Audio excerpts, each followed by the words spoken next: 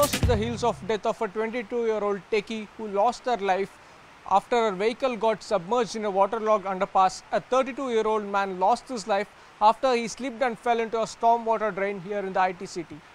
We are here at KP Agrahara region in Bengaluru, where a 32-year-old man, on the very same day where a 22-year-old techie lost her life, slipped and fell into this particular stormwater drain and thus lost his life in Bengaluru.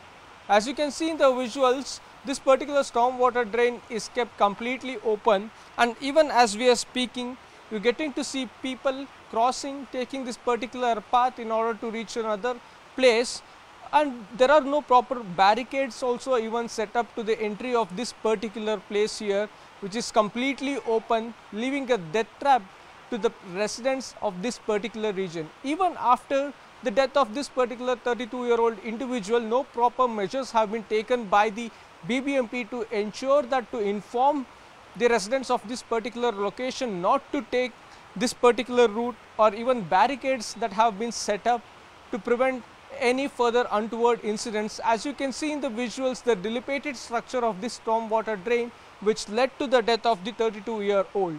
Now, the police sources claim that the man was trying to gauge the depth of this particular stormwater drain during which the incident occurred.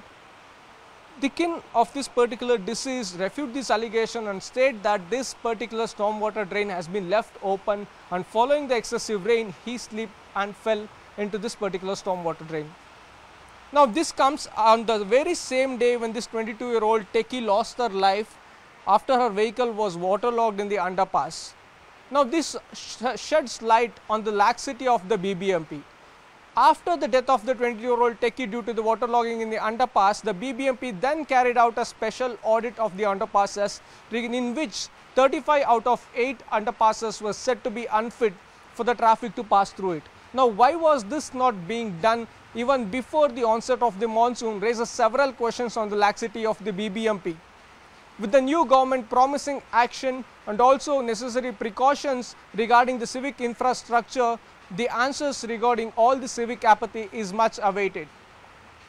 Reporting with camera person Riaz, Akshara DM for CNN News 18.